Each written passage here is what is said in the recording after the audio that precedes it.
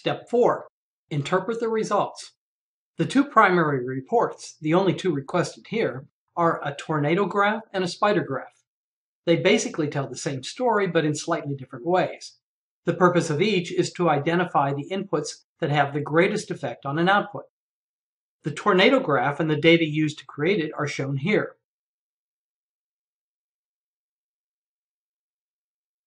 You can tell which input is which by the cell references. The labels, such as year 1, aren't very helpful at this point. When you specify inputs more precisely in step 5, you will be able to supply more meaningful labels for the reports. For example, you can see from the table that when labor hours per bookshelf decrease by 10% to value 14.4 and the other inputs stay at their base values, the projected profit increases by 37.62% to $708,911.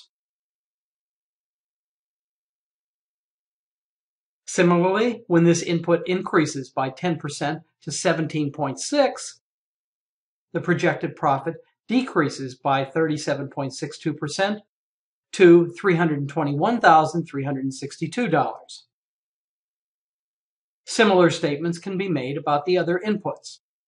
The tornado graph itself shows the inputs in decreasing order of their effect on this output, with the year 1 selling price in cell F10 having the largest effect.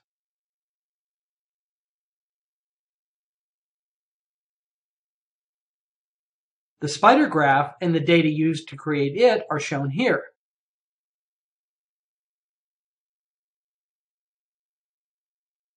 For each input, this graph plots the percentage increase or decrease in the output as the input varies from 10% below its base value to 10% above its base value.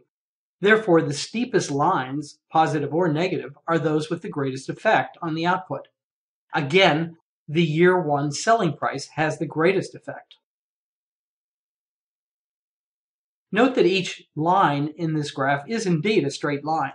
This is because all relationships in this model are linear. In other models, the relationships might be nonlinear, so you might see curves in the spider graph.